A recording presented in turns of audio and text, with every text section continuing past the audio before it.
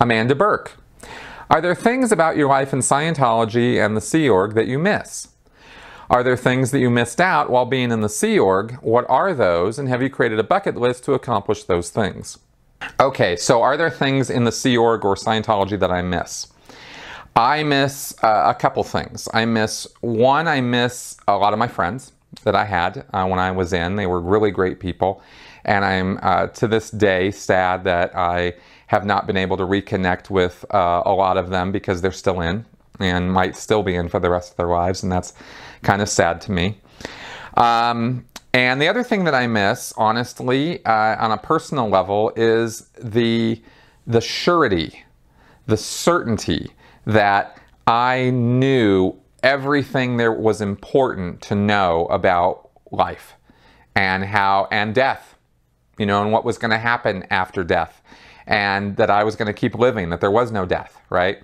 And the surety of being able to deal with people in my environment from a position of authority, that I knew how to help them. I knew what was going on with them in their head. I could peer into their psyche, you know, and sort of see what was going on. And I don't mean telepathy. I just mean I, you know, had all this information from Hubbard about why and how people operate and why they do what they do, between the tone scale and the reactive mind and evil intentions and all the various things in Scientology that explain human behavior.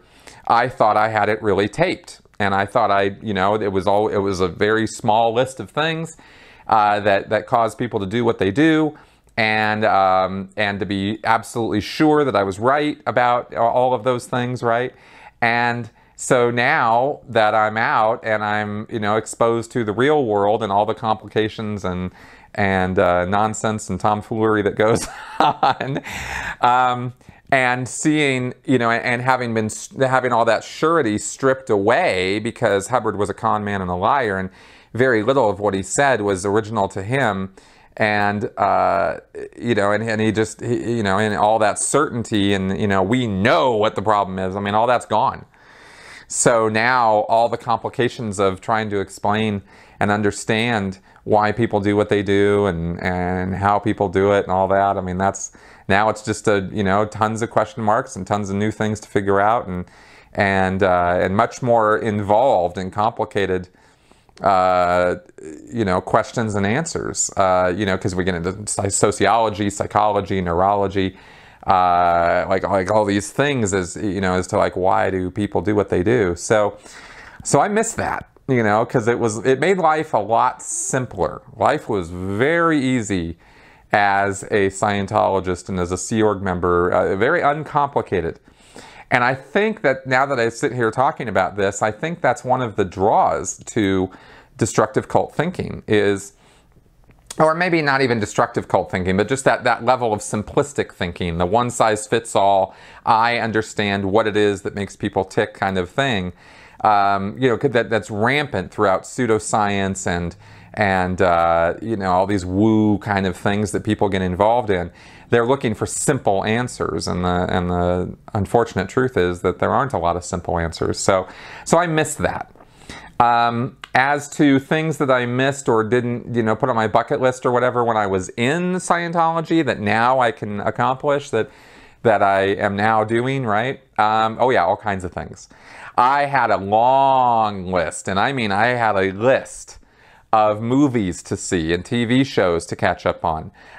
It was long, and I have caught up on all of it. I think I haven't watched all the episodes of South Park. I think I watched through like season 8 or something before I was like, okay, I think I got South Park.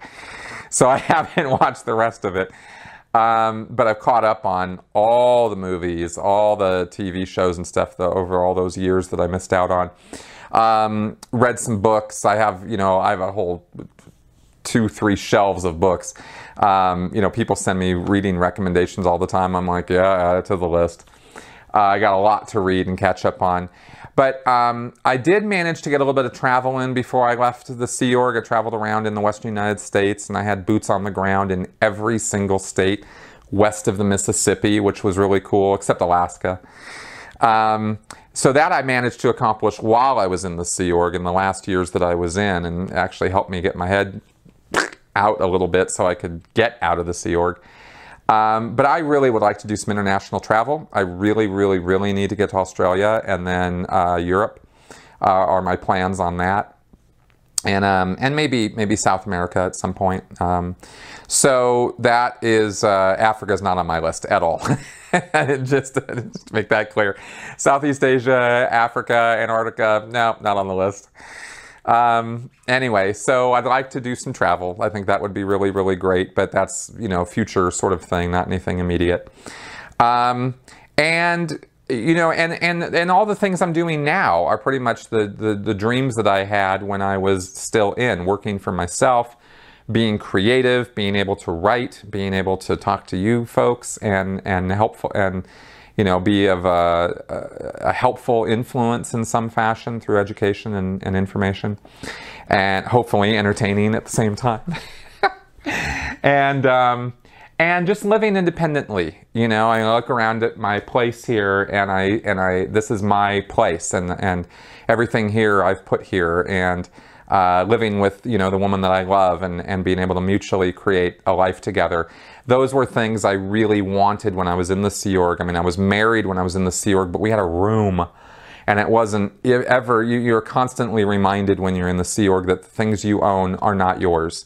And the spaces you're occupying are not yours. And the life you're living is really just one of sacrifice and martyrdom to the cause. You are constantly being reminded of this. So, you know, you would dream, I would dream while I was in of not having a life like that.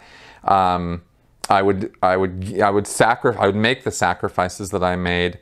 You know, I did those things. I can't say, you know, somebody held a gun to my head, but I didn't enjoy it. It wasn't something that I did because I thought it was fun.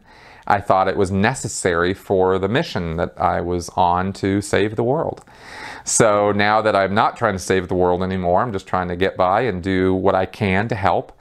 It's a whole different ball of wax, you know, it's a whole different ball game. So I guess that's pretty much everything I can and should say at this point, because I've probably rambled on a little bit much, but that's my answer to the question.